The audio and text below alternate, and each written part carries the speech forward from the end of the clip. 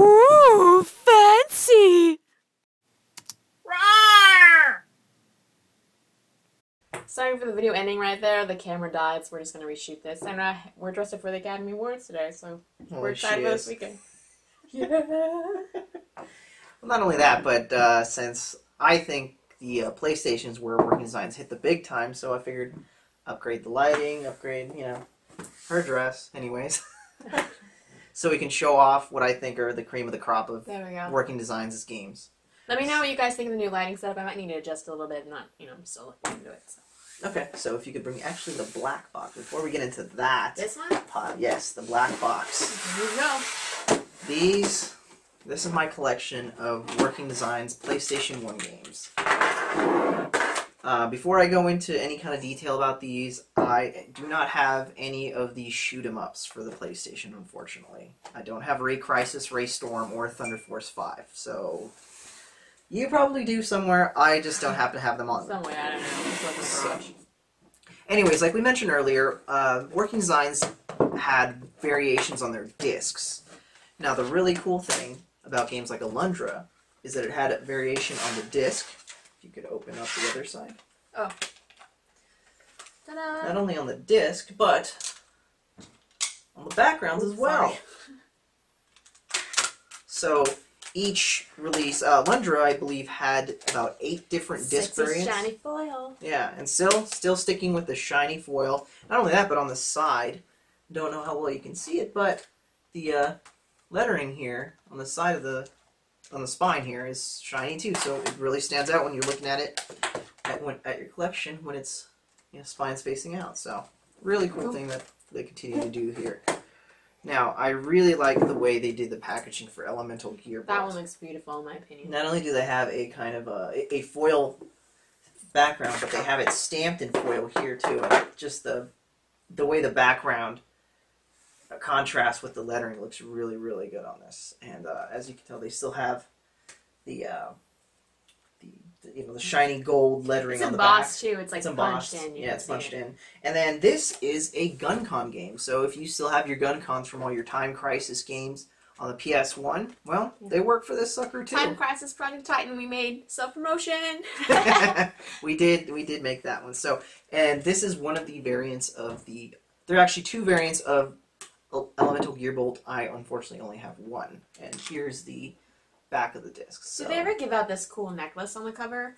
No, I don't. That seems like it would be like the umake or omake thing that they would give away. No, I don't believe so. But with this game, they released a special Assassin's Pack, which was a suitcase, and I believe only 40 of them were made, and only I think a few of them are confirmed out there in the wild.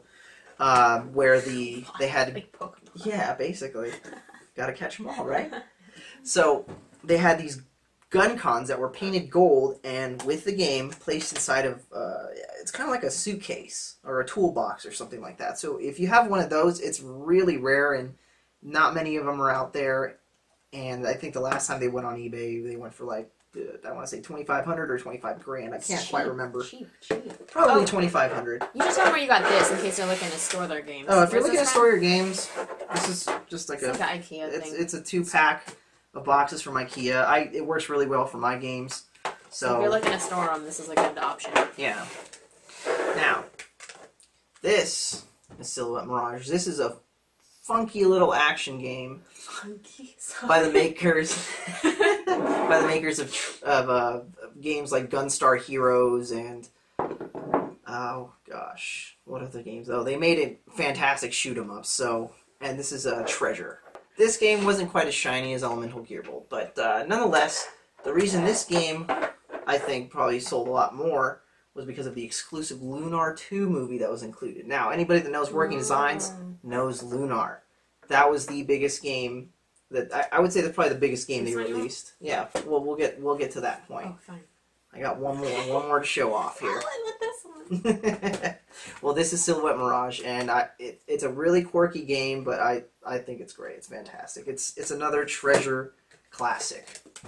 And finally, of the just the regular kind of boxes that I have here for the PS1 games is Vanguard Bandits. Now, this game in Japan was known as Epica Stella. when they brought it up. Fun fact, when they were trying to bring it over here for the first time, Working Designs called it Detonator Gauntlet. So Midway was not too happy about that, considering they owned the trademark on the word Gauntlet. You know, Gauntlet Legends, all the Gauntlet games, basically. So badass arcade game. So they had to change the name to Vanguard Bandits. And just to show you. Now, this game here had two variants. It had this character here, and as well as a yellow mech. And if you find the version with the yellow mech on there, it's rarer than the... On the inside, not on the outside, right? Yeah, it's so it's on the disc. It's on the disc, okay, yeah. Okay. It's on the disc. Now, so we finished looking at the regular size PSX releases. Now, this is what I think is the cream of the crop of what Working Designs did. The deluxe packaging for their PlayStation 1 games. So here we have, let's start with Lunar, because it came out first. Did you do this one? That's my duplicate copy of Lunar 2, which I have out here. Okay. So, alright. Always good to have an extra. So this is Lunar Silver Star Story Complete. Now, the original version of this game came out on the Sega CD, and Working Designs did that version as well, but I don't have it. So this box, it has a nice cardboard flap out here that you open it up. I love the cardboard flap. And it shows you a preview of what's inside. Yeah, it would be really nice. It shows you a preview of what's inside, as well as a little film strip here showing all the cutscenes from the game. And let's open this sucker up. Now, this game probably had, I think it had 5 or 6 disc variants, and one of them was a special fan edition, which is believed to be pretty rare. Where the packaging was pretty much drawn by a fan, and they oh yeah, sorry. Where the disc packaging was done by a fan of the game, and they featured that fan's art on the discs. So if you can find that version, hang on to it, because sounds cool. It's worth some money. Yeah. And then this is the cloth map that came with the game. Unfortunately, I'm not going to open it up because it's taped shut, and we don't want to tear the bag. Really, I don't want to tear the bag. Yeah. So it's kind of like a lens cloth type of material, but it's got the map on there, which I think is really cool. And so this game came across 2 discs, and these are the 2 discs. Now, like I said, there's variations on the disc, and one really cool thing here is, not sure if you can see it, but on the bottom here it tells you the coding number for the discs. So this is This is SLUS 00628C. And that letter at the end marked which version of the game you had, or which version of the disc art. The game inside is the same, but the disc color, or the disc art, is different across the various versions. So that's how you know which version you have. But in addition to that, Lunar Complete came with a making of Lunar disc, as well as a soundtrack. And then on the back, featured some really saucy art. And then we listened to the Kirby soundtrack the other day in the car. Yeah, it's really cool. Well, anyways, this is the Lunar Silver Star Story manual. This thing is hardcover, comes with a little bookmark, so it's like having a hardcover book that came with your game. And the art in here is in full color. They did not cheap out on this, and it's got artwork from the game, and gives you all the little menus and things like that, character info, as well as the interviews with the various people that worked on the game in Japan. So various people from Game Arts who created the Lunar series. Now, of course, Lunar 2, the sequel, the much lauded and considered, for the most part, superior to Lunar 1, is Lunar 2 Eternal Blue Complete. Now, this game has similar box style to, oh yeah, I'll get to that in a minute, to the first Lunar release. So here, the same style. It tells you, shows you what's inside. Here's the film strip and the art on the back. And here are the contents of the Lunar 2 Complete box. There is the game, of course. Now, for this version, I'm not sure how many variants there were. This is the first. Let us know. Yeah, let us know. I believe there's 2 of them. There's probably more, but I've only seen one, And this is, if you look here, ends with the letter A, so it's either the first one or the second one. So this game, here's the 2 discs. Actually, it came across 3 discs. And here's the 3rd disc here. And here's the Making of Lunar 2 Complete disc. Now, this also has a soundtrack, which is in this booklet here. And so here's the soundtrack list. But what's really cool about this flap is it also has a space for the Lunar 2 demo that was included with Vanguard Bandits. If you could pass me Vanguard Bandits. So on the back here is the Lunar 2 demo. So if you want all of your Lunar 2 contents in one box, it left space for that. It's cool that they thought of that. Yeah. Now, the Lunar 2 manual. Not only do I think the coloring on the front is awesome, but the pages have this kind of... It's a blue Bible. It's a blue leaf. I don't know. I guess it's a gold leaf, blue leaf, we call it. Kind of just coloring to the edges of the manual, which looks really nice. Has two bookmarks. So you can be looking at, the menu options at the same time as you're looking, and have it marked for the lyrics for the songs. Let's say you want to do that. Or maybe you want to highlight a specific part where they're showing you what the weapons are, or maybe what all the magic spells do for each character. So, interesting, little... tidbit about the manual. Now, this is what I think is the thing that kind of pulls it together. This is the omake box. Omake, as far as I can tell, means bonus. Anybody native with Japanese can tell me otherwise, but that's what I'm just going to say right now. So the first thing you notice is this, nice thick cardboard box, and it's pretty hefty in there. So nothing cheap here. And this is the map that comes with Lunar 2. So it's got some nice art in the back, and here is the map of the world. And another cool thing that came with were these little character standees. I'm gonna be Galleon. Yeah. Hey, what's up? Let's fight. So yeah, if you want to play it out in this way, have at it. But I thought that was one really cool bonus. You gotta be careful with them. Yeah, you gotta be very careful, because if you bend them, you can break them at these little seams right here. Little paper dudes. Yeah, little paper dudes. And finally, what I think was the best part of this is the pendant based off of the game's heroine. And on the back, it has stamped Working Designs 2000. Here's the lady, too, on the back. Yeah. So you gotta be full legit and wear that while you're playing the game. Right, exactly. Fully immerse yourself in the game's world.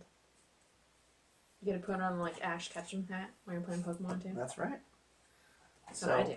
That is Lunar 2 Eternal Blue. Now, and one thing I forgot to mention were the awesome guides that were released during the PlayStation era as well.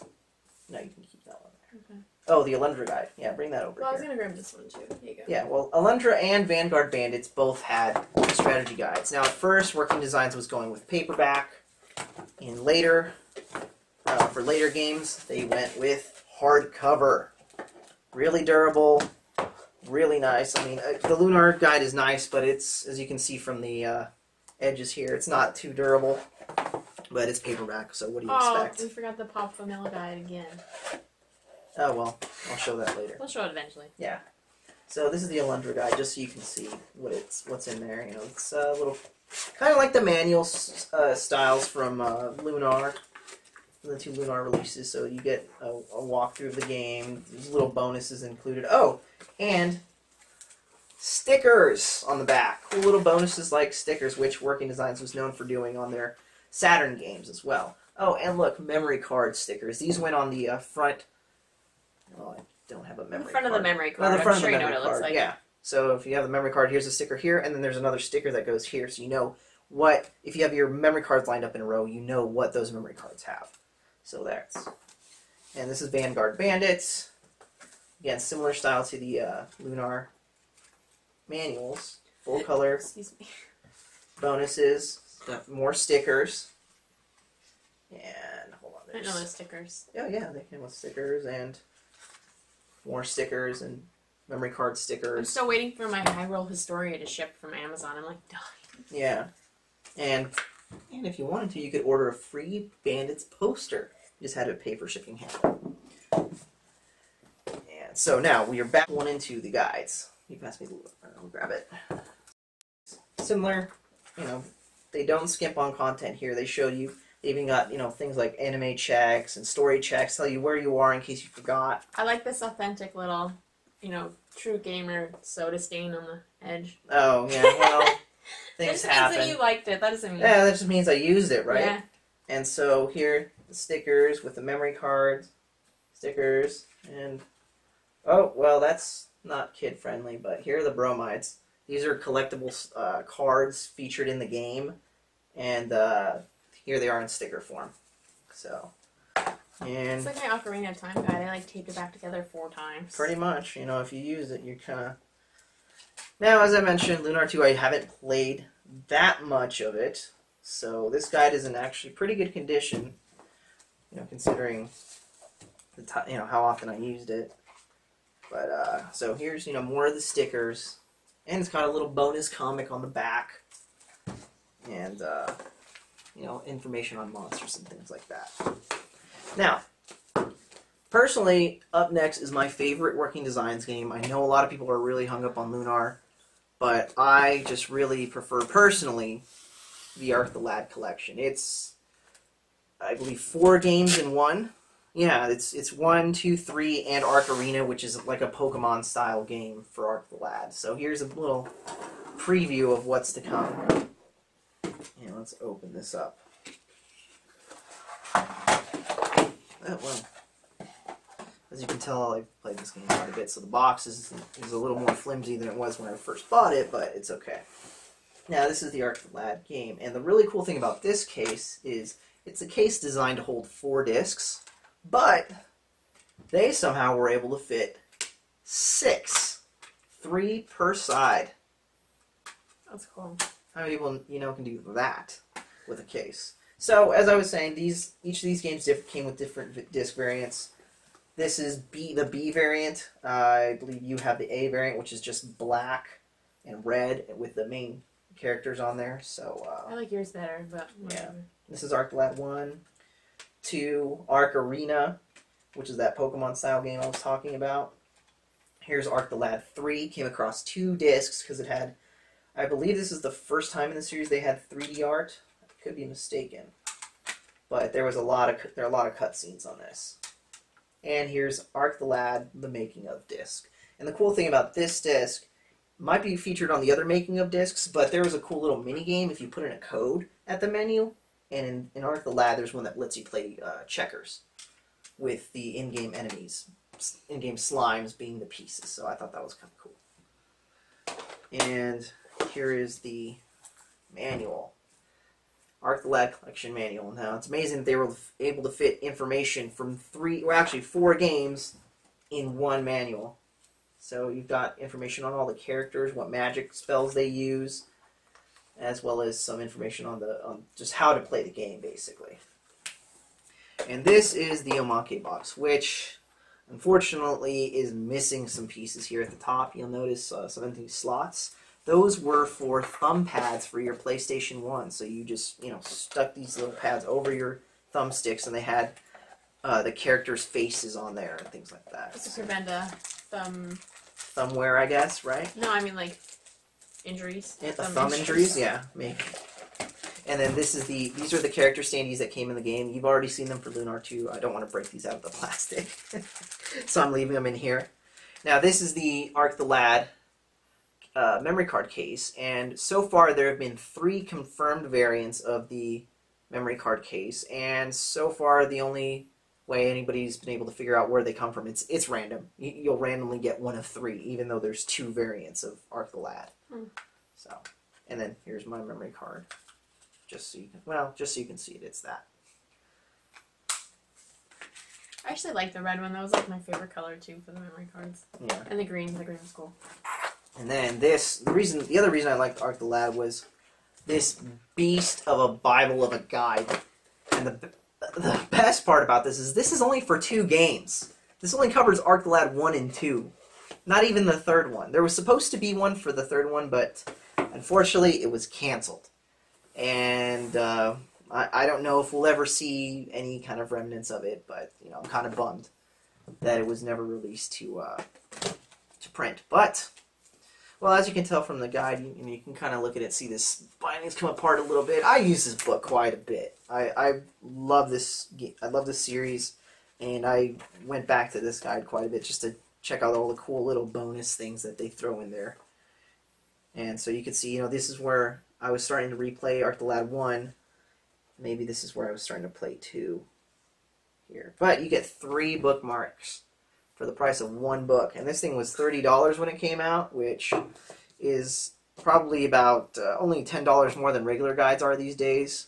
The little thin flapjack ones. But this would probably be 40 or 50 bucks in today's dollars. So well worth the money. Well worth it for any fan of Arc the Lad. I actually remember when you walked in and bought this. Yeah, I bought it at not GameStop, but EB, EB right? Games. Yeah, EB Games back when they were not bought out. Mm-hmm.